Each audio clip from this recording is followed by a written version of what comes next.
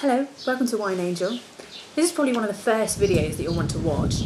I'm going to do quite a few tastings online, so you'll see these. But this is more of a wine tasting tutorial really. There aren't any strict rules about what you should follow, but it's basically just wine tasting to focus you really on what you're drinking, what things to look for, and to make you appreciate it a little bit more, and to help you get the most out of your wine really. So there are three main sort of guidelines that you should follow. The first is how the wine looks, and that's what we'll start with, number one. So we've got wine here today. We've got Imperial Rioja, and it's a Grand Reserva 1998. It's from Spain, and it's from the region of Rioja. It's quite an old wine. Normally I wouldn't be drinking red wine on a nice summer's day like this, but I'm going to, just so I think that you might be able to see it a little bit better on the video. When you actually look at a wine, you can tell so much about the age, with the appearance, and even though we're not looking at white wine, I will just tell you that white wine actually changes in colour.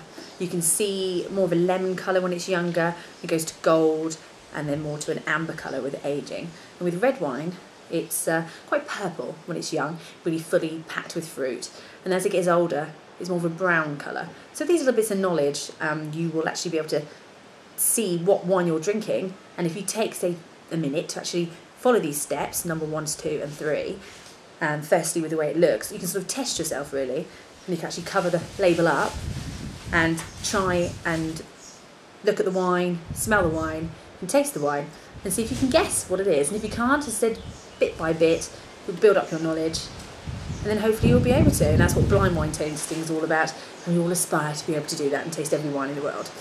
So let's have a look first. Pour some of the wine. Best thing to do is, really, you want less than half a glass, or about a third really. The bigger the glass the better. You can actually see more wine and swirl a little bit more.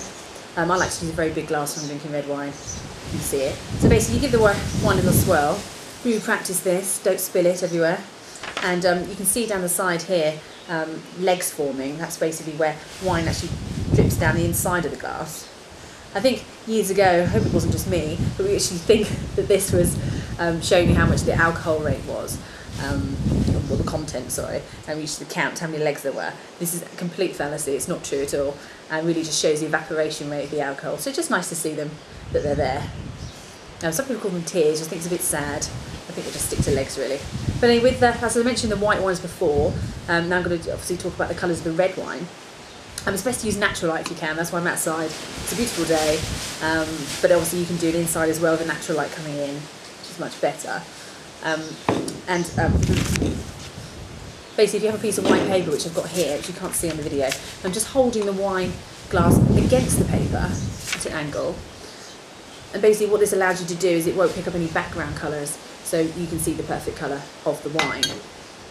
Now it's very difficult to show you, I can't know if I can actually show you here on the screen, but with a wine, red or white, but we're using red here, there are two colours involved. One is you get a colour in the core, which is actually the centre of the wine, and also then you get a colour on the rim, which is on the edge of the wine. Now with a wine, you will get a graduation of colour from core to rim, and this changes with age. And the rim, you can see it's sort of like a clear, well, rim really, clear line around the outside. And the wider this is, the older the wine. On this one, because this is a 98, it's probably about just under a centimetre. It's quite large actually. So that does prove the age of the wine. And you can compare this with younger wines and older wines just to see that I am telling the truth. And also with the red wines, as I said, they're very, very purple and very packed with fruit as they're younger. With this wine, as you can see, this is quite an old wine, and the colour goes from more of a brick red and gets quite brown around the rim. And when it's brown around the rim, this is again showing its age. The next step in our wine tasting is how the wine actually smells. This in wine terminology is normally called the nose. When people say they can detect strawberries on the nose, it literally means they can smell strawberries. So we'll actually stick to the word smell today to make it easier for everybody. But basically, when it comes to wine tasting, any opinion basically is correct. Everything that you think is correct, and especially when it comes to actually smelling the wine, any words that can pop into your mind to describe the smells, or aromas should I say, are correct. You can be smelling fruits, different types of fruits, old or new, or tinned or fresh. You've got vegetables, flowers, even strange things like treacle and leather.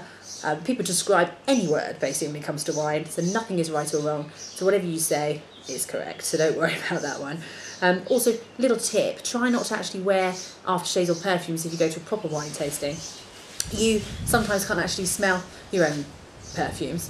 Basically, if there's someone next to you, they'll be able to smell it because you wouldn't like it, and it can actually affect, as I said, but only when you're doing a proper wine tasting. The bigger the nose, the better, really. And I don't mean the nose as in the smell, I mean your own nose when you're actually wine tasting. Because especially with the larger glasses, you can get your nose a little bit further down into the glass. So anyway, if you give it a swirl, the oxygen itself, it liberates the wine basically. The oxygen comes into contact with the wine, and this allows the aromas to develop a little bit more, and you can smell them really. So also take as many goes as you want, because the nose recovers really, really quickly. Like it's recovered immediately now. So you can just I take normally 3 or 4 times to smell it. So as I said, there's no rush, take your time as much as you want. You can take a deep, deep, deep smell there. It's absolutely fantastic. It smells of Spain to me. But basically with the Imperial Reserva, Grand Reserva should I say, it smells very meaty and caramel-like because it's got an oxidative quality, and also it's very strawberry and plummy, and that's the sort of aromas I'm getting. But again, anything that you think, anything that you say is correct, so it doesn't really matter at all. At this point as well, that you can detect sort of out of condition wines really. So some wines might be corked, and this has got nothing to do with the bits of cork floating in the glass. It's literally there's been a bad cork that's been used. Oxygen gets into the bottle, it affects the wine and it makes it go bad. And this sort of smells musty and damp.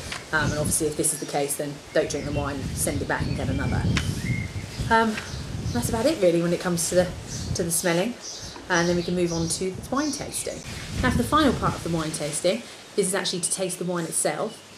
This allows us to detect certain flavours on our palate. This is on our tongue.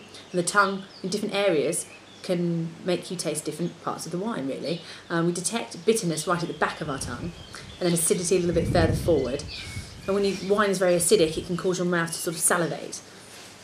It's quite a good indicator. And then on the tip of your tongue is a sweetness indicator.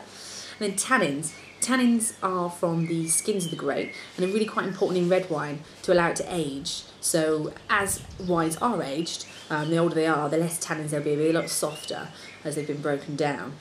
So hopefully with this wine, we won't taste so many. But it can be quite embarrassing. A lot of people don't like wine tasting, but when you actually go to a proper wine tasting, you'll realise that every single person in the room is pulling a funny face, because what you do is you actually slurp the wine, suck in the wine basically, as though, how can I describe it? As though you're surprised, like a surprised expression on your face. And then this allows oxygen to basically come into contact with the wine, like we discussed before, and this can basically allow you to taste a lot better. And please take it from me, I know a lot of people do swallow the wine, but if you can spit it out, use any vessel that you want really. They'll probably have spittoons there. But if you do, if you go to a proper wine tasting, I'm assured that you will not be able to taste the third or fourth wine as good as the first one you did. You want me to judge it as well. So the best thing is to do is to spit the wine out so you get the full flavour, but obviously you don't ingest the alcohol content. So basically we'll take the first little bit of taste here.